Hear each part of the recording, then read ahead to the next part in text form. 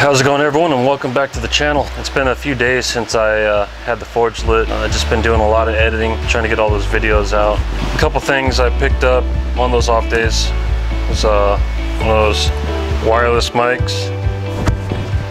Make it a little bit easier to hear me, hopefully, especially when the forge is lit. There's all kinds of other things that are going on.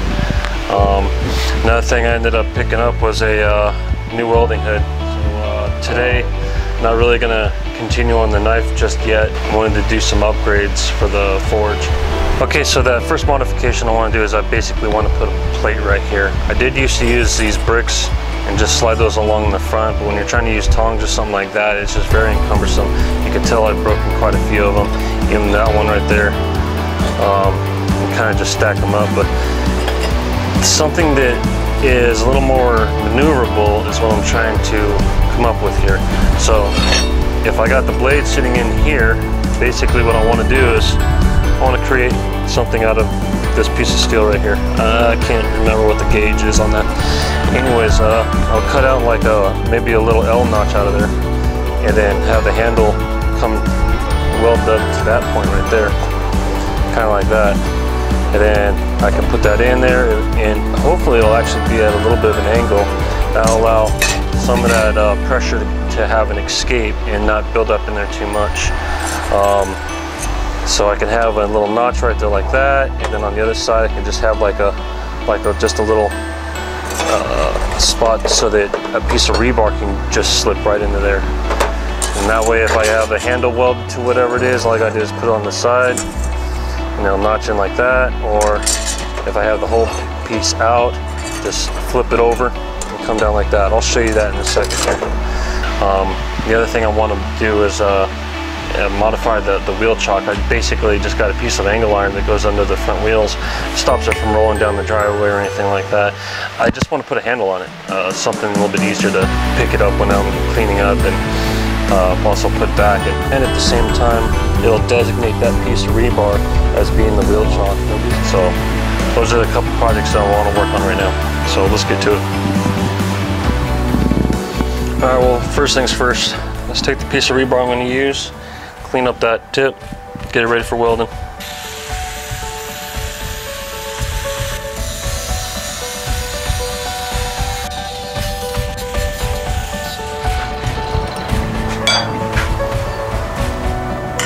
So basically, it's going to get welded in to there, and I'll be able to rotate.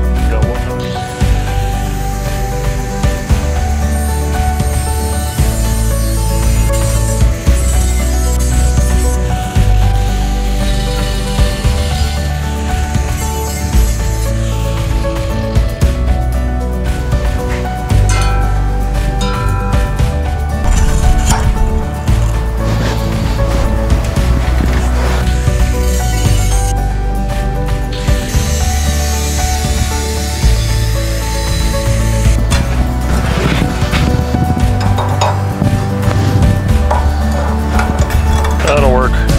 I'm just gotta weld it to that. Okay, so for the wheel chock, I think this is the rod I'm going to use. Nice, lightweight, nothing crazy. Get the angle we want, weld it straight to it right there.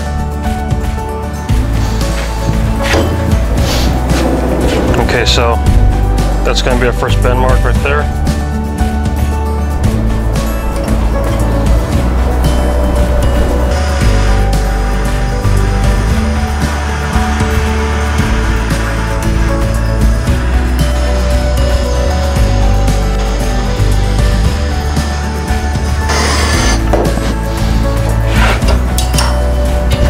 That's my next bend location right there.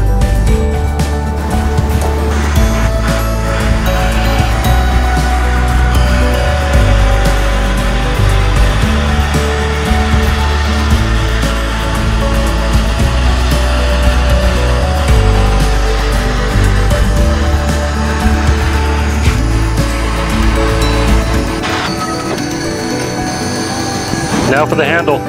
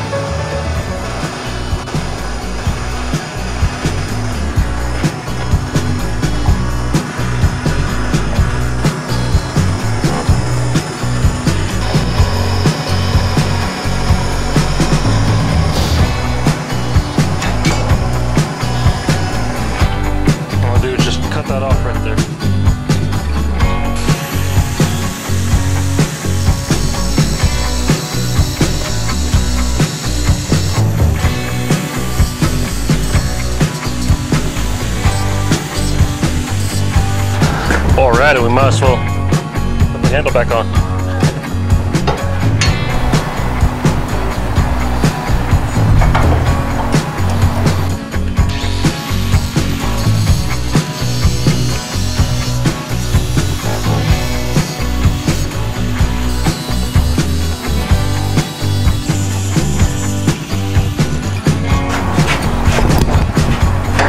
That's a little better. Let's do the handle now. We'll use that side.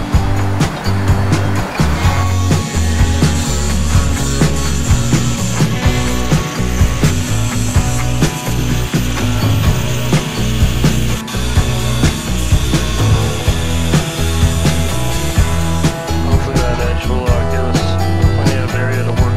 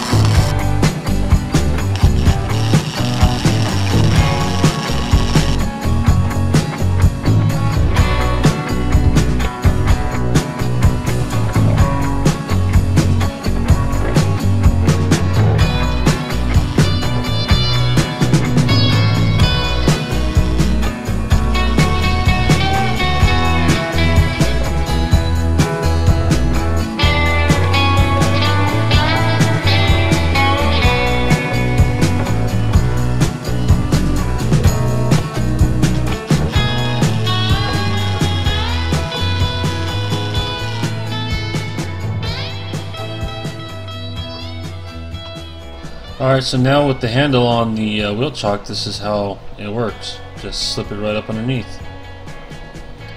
And inadvertently, when I built this, and I didn't plan on it, but it comes with a kickstand. Hang it up on the handle just like that when you need to roll it up into the garage. I can even put it up on the side. Not bad. Alright, so put our project piece in there. Forge is burning. Plenty of flame coming out here. Been heating this up. Now we can just say stop. Allows that flame to come out the top instead of heating up my handle anymore. All right, and then say if the piece is out here because I'm trying to heat up the tip right here, just using that front burner. I can put it just like that. So I think that's gonna help out a lot. And that's it. So, all right, guys. Thanks for watching. Alright everyone, thanks again for watching, and please hit that like button if you're enjoying this video. Anyways, sorry we didn't get back to the kukri today. Really need to get these modifications done to help me out just a little bit. Anyways, speaking of helping me out, please subscribe and hit that bell so you can be notified in the next video. Thank you.